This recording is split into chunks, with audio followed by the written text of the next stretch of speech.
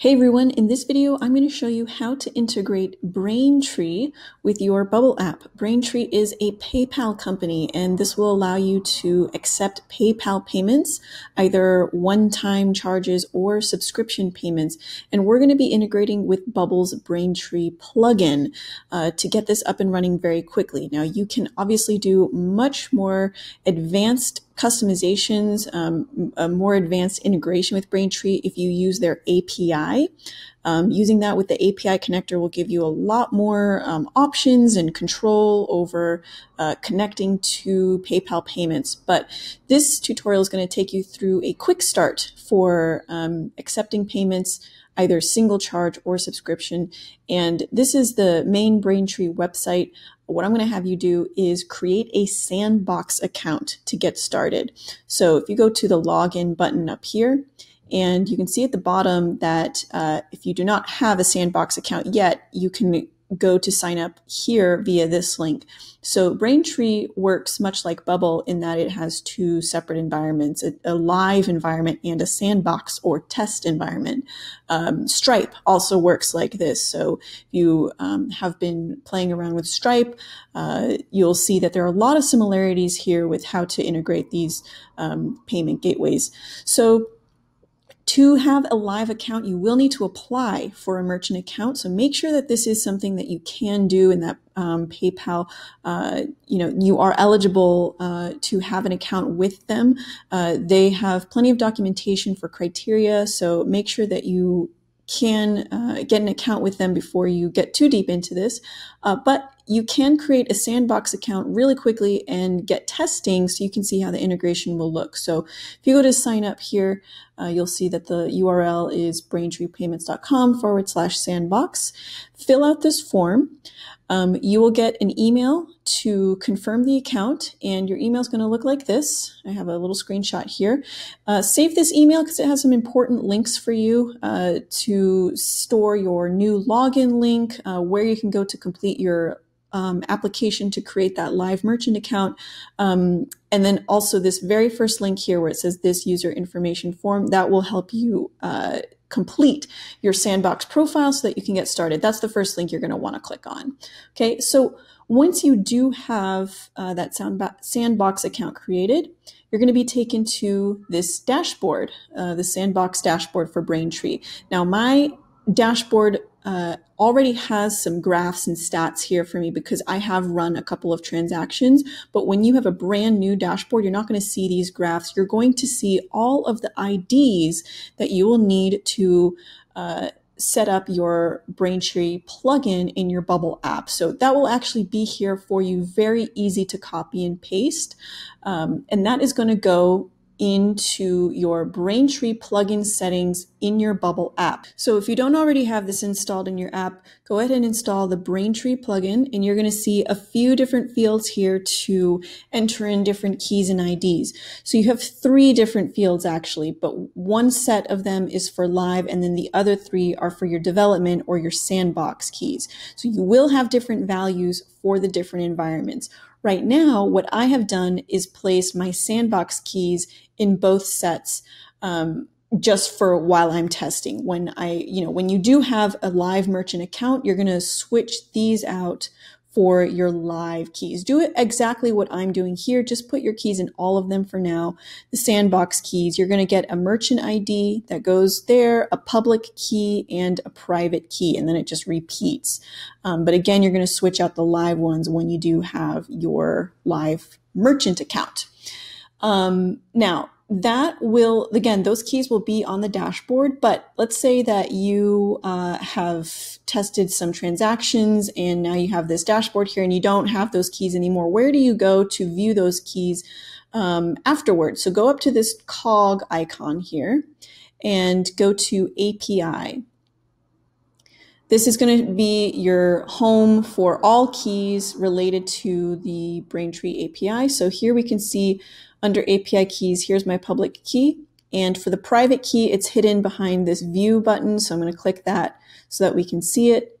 And now it has been exposed, so I can copy that if I want and put it into my plugin settings. And you can also see here is my merchant ID. So these were the 3 again. All right, now these keys, you do want to protect them. They are very much like passwords. If you feel like they've ever been compromised, you can always create new keys and replace them in your plugin settings and then delete the other ones. Okay, so now that I have all of my keys in here, there are only 3 actions that Bubble has made available with this plugin. The first is to charge the current user, just a single payment. The second is to subscribe the user to some subscription plan. And then the third is to cancel that subscription plan. So the first thing I'm going to do is make sure that I'm running the page as a user. So I'm just going to go to my app data, go over to my all users, and then run this, run my page as this user here, jane@sample.com. Okay. And I have a test page here called Braintree where I'm going to have some buttons to trigger some charges. I don't have anything right now. It's all blank. So I know I'm running as a user. That is required. And I'm going to add a button to my page. And this is going to say charge $100. Okay, now that's just the label for the button. So let's start and edit a workflow so that that charge can actually happen when the button is clicked. Okay, so all of your Braintree plugin actions can be found under payment. You will see them right here. I'm going to select this action here, charge the current user. We can see the payer email is being defaulted to the current user's email. You can change that if you'd like. The amount, I'm just going to type in a static 100. Like that. If you want to pull this value from your database, you know, if you're creating a shopping cart or something like that, and the total is being calculated, then you can certainly pull, this value can be dynamic. And for this description, I'm going to say demo for tutorial. Okay, the button, basically when the user clicks on this button that I've created, we're going to see a PayPal generated form, and there will be another button to confirm, and you can change what that button says. You also have the option to authorize the charge, basically put a hold on the amount, but not actually process it, not capture the charge. You'd have to capture it at a later time through your Braintree dashboard because Bubble does not have an action to capture charges. That is something that you could do via API if you wanted though. So I'm going to refresh my page so that I can see my button and click on it. And we can see the PayPal generated form. So here it is. I will click that. And now I can see the PayPal generated form. It's loading up. So I have a couple options here. I can either enter in a credit card number and its expiration date, or I can be taken to a PayPal checkout form.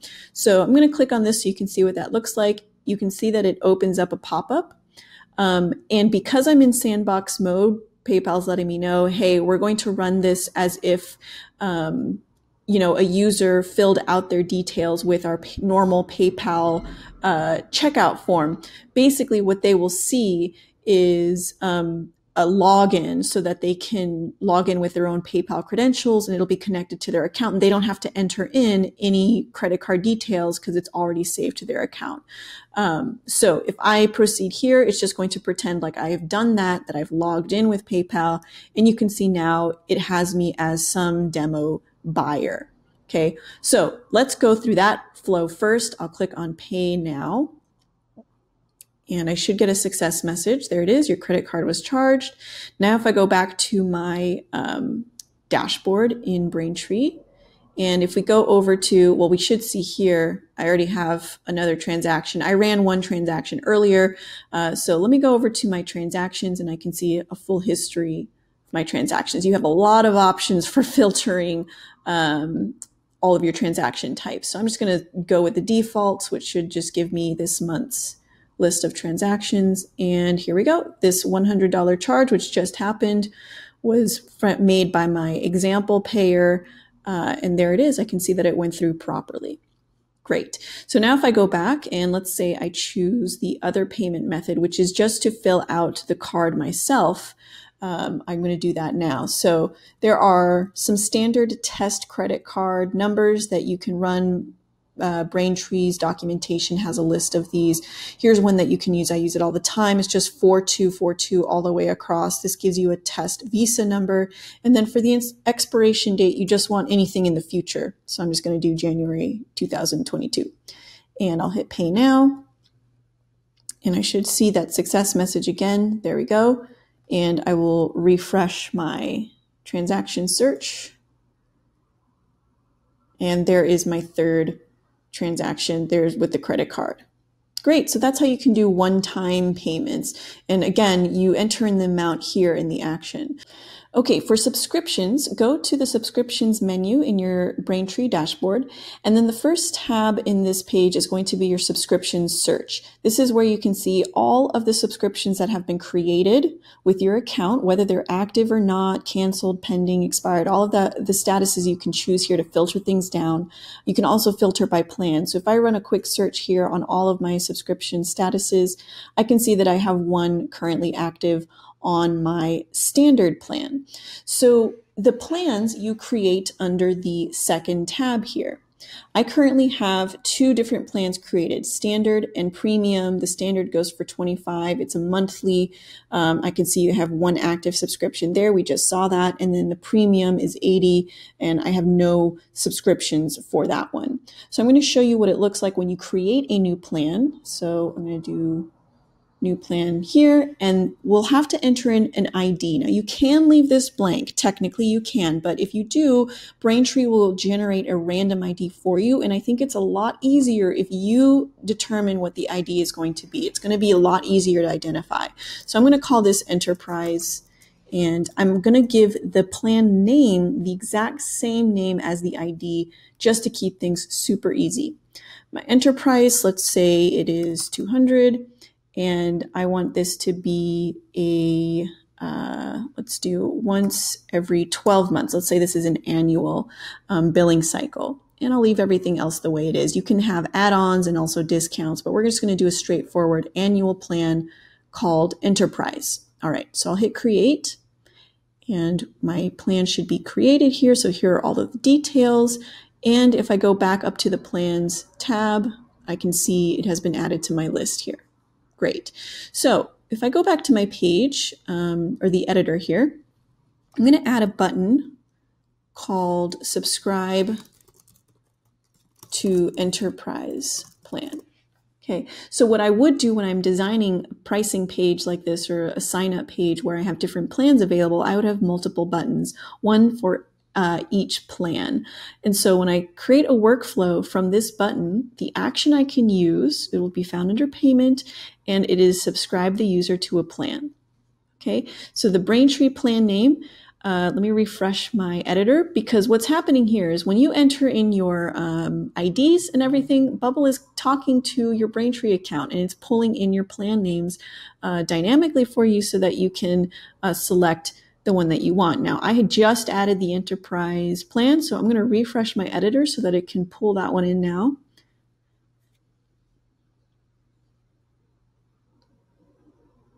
Okay, so I'll go back to this workflow. Here we go. And now we can see the Enterprise plan is now available. So I'm going to select that since that's what my button is saying it's going to do. And the next thing is I'm going to create a new user real quick because Bubble's integration with this plugin, it makes it so that one user can only be subscribed to one plan at a time. So I already have users subscribed to different plans. Henry is subscribed to my standard plan, and Jane, I believe, was subscribed to an old plan that I have removed, and I just want to create a new user so that we can start fresh here. So let's do Samantha at test.com, and I'm going to run as this brand new user, Samantha. You can see that I was playing around with two different buttons there. I'm going to refresh this page. Okay, so subscribe to Enterprise Plan. I'm going to go ahead and click on it. It's going to run that action.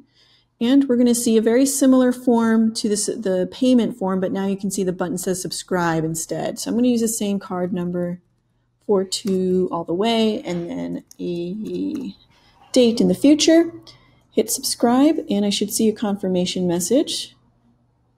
There we go. My credit card was successfully entered and I've been subscribed to the plan. Awesome. Now I'm going to refresh I'm just going to go back to my subscription search and hit search down here.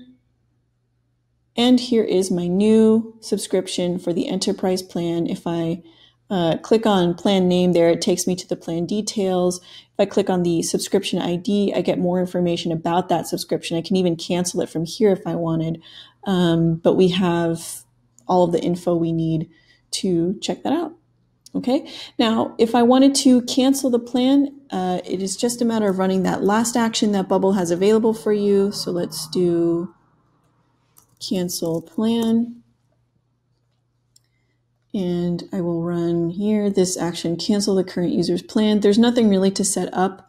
It's just going to cancel whatever the plan the user is currently on. So I'm going to refresh the page. And if we just make sure here, I can see that the status is currently active.